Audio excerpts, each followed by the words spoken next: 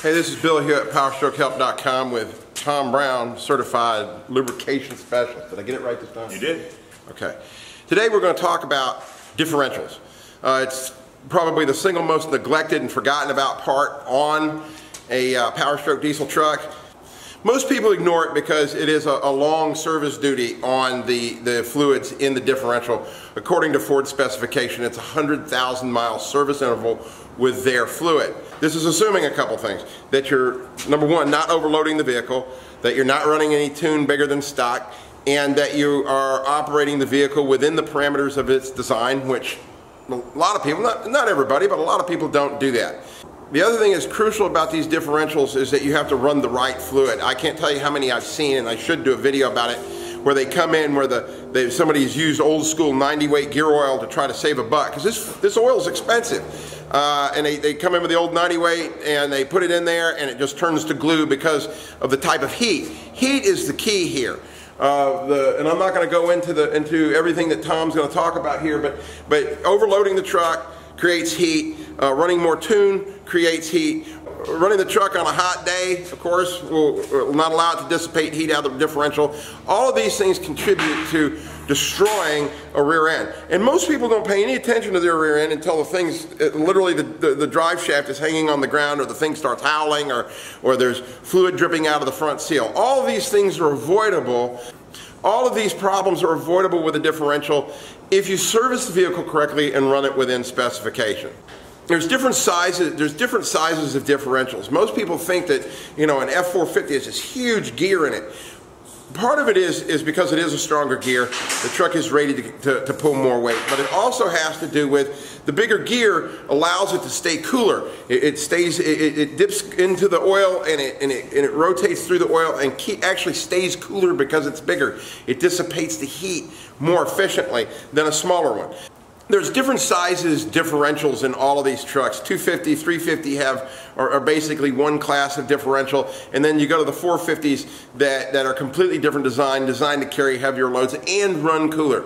Well, Tom's going to explain all of this to you. I'm going to pass the baton to Tom. Thank you, Tom, for coming out and helping the Powerstroke community understand a little bit more about their truck and how to take care of it. Thank you much, Bill. Okay, where I want to start with today is a circular diagram that explains thermal runaway. And thermal runaway is what happens when you increase the load on a differential or any type of a gear system and the heat builds up. So let's start up here at the entry point. As load increases, and load increases by one of these several things up here. When you increase the weight in the truck, when you increase your speed, when you increase power going to the rear differential, when you increase the air temperature outside, or when you decrease the air flow over the differential, which allows it to cool better. Any and all of those things will cause load to increase in your differential. As that load increases, the first thing that happens is your oil temperature in the differential increases. As the oil temperature increases, the oil gets thinner. As the oil gets thinner, you have increased friction and wear. As you increase friction and wear, you have another increase in oil temperature. And just like before, as that oil temperature increases again, the oil thins out even more. As the oil thins out even more, you're right back into another round of increased friction and wear, and this thing just circles around and around. And as you continue to load it, this begins to spin faster and faster as the oil keeps thinning out. Eventually you will lead to gear failure. And so that's what we're trying to avoid here today. So the way you avoid that is with proper maintenance of your rear differential, including proper fluid, and operating the vehicle within the parameters as it was designed for, unless you have made modifications to account for that by putting in a larger differential or coolers or things like that. But you cannot just add more power to your truck and think, hey, it'll pull it, and think that you're not having a dramatic negative effect on your differential. If you upgrade the engine, you have to take into account the fact that you're going to load it to the maximum capacity. You've got to make adjustments in other places. So you may have to put in a larger differential. You may have to put in a cooler for that. But mainly you need to stop towing things with an F-250 that an F-650 was designed for. I see them every day. I live here in the Atlanta area where Bill lives, and I just saw one coming over here this morning. An F-250, weighted down, rear bumper almost dragging the pavement, black smoke blowing out of it. Guy had this thing completely loaded, huge trailer on the back. Every part of that truck was overloaded, and all of that stress was being absorbed by his rear differential. So if he keeps doing that, he's going to have gear failure in that rear differential. The next thing I want to show you is what happens to these gear oils as they get subjected to stress, and in this case we're talking about a shear test. Shearing is when two gears come together and actually split that oil at the molecular level. They split it apart, and the oil basically falls apart in two pieces, and it's no longer able to lubricate and cool like it was designed to do. And so we're looking at an SAE 90, and this is the KRL 20-hour shear test. This is a lubrication industry standard test to evaluate gear oils and how well they can stand up to a shear. And over here on the side is the viscosity, and these are measured in centistokes, which is an industry standard measurement for viscosity. Don't worry about that. Just know that as you go up this line, the oil is getting thicker. As you come across the bottom, we're talking test hours. This is a 20-hour test. So for an oil to pass this test, it has to stay in its intended range. It has to start in that range and end in that range.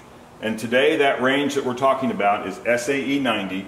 And SAE 90 is slightly above the 18 centistokes over here, and it's slightly below the 15. That's the range on SAE 90. SAE 90 is not a single viscosity, it is a viscosity range. So the bottom dash mark here is the floor, and the top dash mark is the ceiling for SAE 90. So as you start off over here, we have a blue oil, a red oil, and a green oil. The first thing I want you to notice is the manufacturer of the blue oil cheated to begin with, because he knew he was going to have a problem with this test, and so he formulated his oil above the ceiling for SAE 90, hoping that he could get to the end of the test without failing. So he's already failed because he's too thick at the start.